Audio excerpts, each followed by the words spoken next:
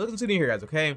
The overall topic is utilities, right? I mean, not utilities, how to save money on your expenses. And by the way, we can learn something from Michelle because she has very little expenses. That is awesome. Shout out to that woman, man. She's amazing.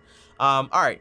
So number 2 here, when it comes to utilities, okay? And by the way, if you're just tuning in, we're talking about basically how to save money on your expenses. So far, we're talking about basically shelter, utilities, grocery transportation, and we already talked about shelter. So now we're going to talk about utilities.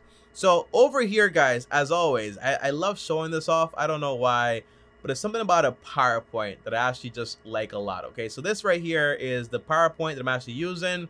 And over here, right, we have energy, utilities, you know, and you can basically, you save money, get energy saving equipment, turn the lights off, internet, get what you need, don't get the fast internet, phone bill, keep it low. You don't need the fast internet out there like Verizon or T-Mobile. You can get, for example, a prepaid phone and save a lot of money. Insurance, make sure to negotiate these things. They're very important. Now, here's a bad way to try to save money on your utilities, okay?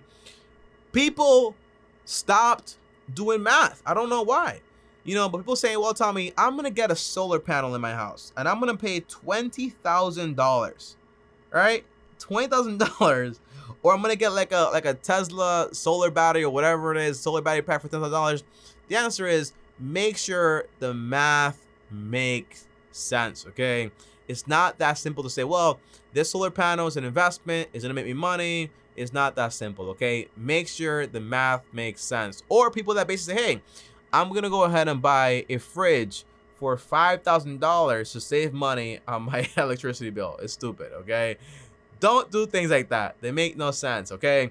And also, be careful buying things that lead to other expenses. What do I mean, okay?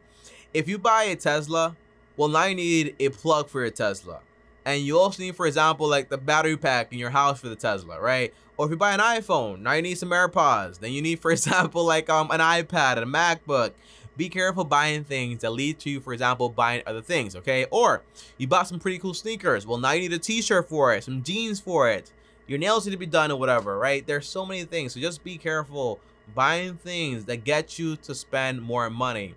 It's like, you know, when they used to tell you that that certain things you do are like gateway things. It's kind of like certain things you buy are also gateway expenses. Like they lead to other ones. You want to be very careful with this stuff.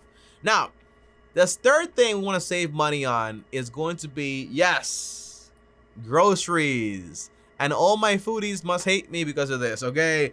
But I am not a fan of spending $1,000 on food per month per person. It's just so stupid, okay? And people say, well, Tommy, I'm a vegan, or I'm vegetarian, I'm pescatarian, I'm vegetarian, whatever it is. So that's why I spend so much money. The answer is, it's fake news. I've started eating like more vegan stuff, and in reality, it's not that expensive at all, okay?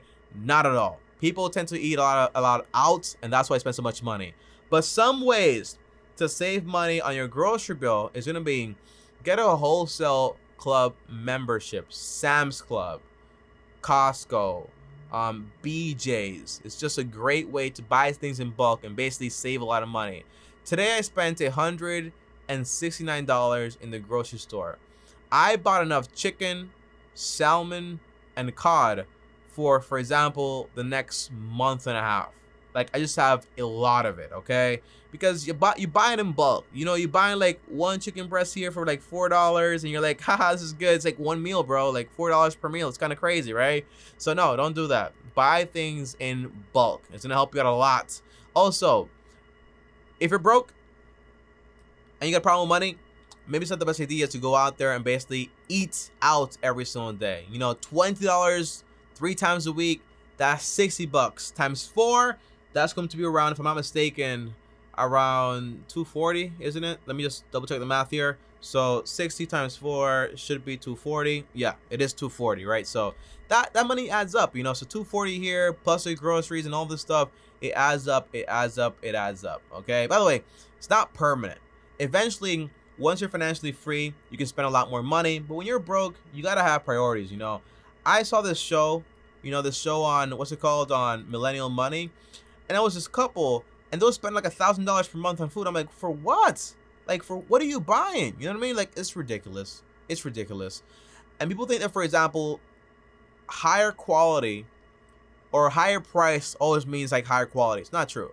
All my food, every bit of it that I bought today for $169 is fully organic, no antibiotics, grass-fed, wild caught, all the fancy nicknames you want to call it.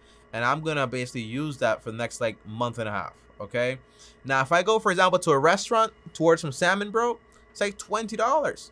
I bought a whole pack, right? I can make my own meals. So practice cooking. You don't know how to cook? Learn how to cook. YouTube it. All right, YouTube it. Also, have a fixed budget and also have meal plans. Meal plans help me a ton. Whenever I cook, I make food for like at least 3 days. 3 days to 4 days. Usually the protein, I don't cook it most of the time, but sometimes I do. But protein is usually like pretty simple to actually just cook. Like I'm talking about like the chicken, you can just make it like 5 minutes, so no big deal there. So yeah, cook at home. It's a pretty good way to actually do it. Don't spend too much money on that stuff, man. It's a big waste of money. And by the way, guys, keep going ahead and comment in the chat so I can answer your questions and everything like that. Now, the fourth thing to save money on is going to be on transportation. And by the way, if you notice here, I could have put anything here. I could have put, for example, a Lamborghini, a Bugatti, but most people don't go broke buying those things. They go broke buying like the Toyotas and the Hondas and the Mazdas, like the 2022 versions. And they're like, why am I broke? Because you spent $700 in your car. That's why you're broke. You know what I mean? That's where your money's going. Like spending $700 in your car. Michelle spends $250.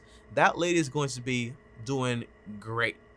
Great, great, great. Now, overall, what do you want to do here? You want to buy a used vehicle, right?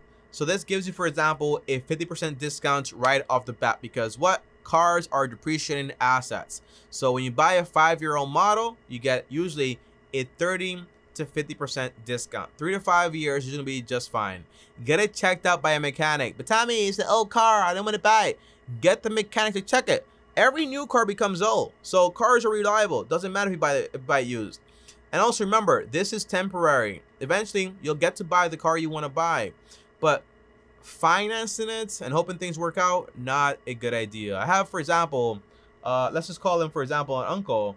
And his car payment is more than his mortgage payment. It's ridiculously stupid. Don't do that. Also, when you have a car, remember, it's machinery. It is equipment. Things break down. Meaning, for example, you have to save money for when things go wrong. Have a sinking fund for it. My average rule is have at least $2,000 on the side for this car, or $3,000, because usually the big expenses are like $3,000. But again, if you maintain this car as if it was new, like, you know, like when you first get something, you take care of it. Don't sit there, wash your feet or whatever before you enter my car, or change the oil so often, right? Get your car checked out. If you do that, it'll last you a lot longer. My car just told me today, well, 3 days ago, Tommy, maintenance required soon. So what am I gonna do? I'm gonna take it to the advanced auto, what is it called? Advanced auto parts, and basically get a checkup, and also just get the oil change and whatever it basically needs. Take care of the vehicle. It is an expense, but at least it lasts a lot longer and can avoid you those big expenses like $3,000, $4,000. You want to avoid those. Now, the bad way to do this is buying a new car, getting crazy car payments, and having a car that is worth more than half your income. By the way, not that hard. You make $40,000 a year, you buy a car for $30,000. Stupid. $40,000, stupid. 20K, less stupid. 10K though, smart, right?